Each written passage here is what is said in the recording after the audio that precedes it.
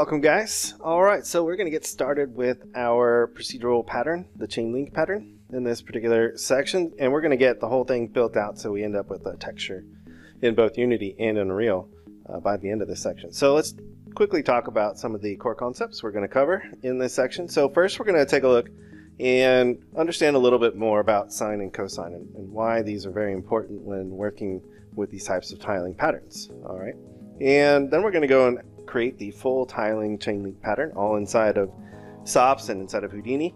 All right, and we're going to then take a look at rendering that out to a texture.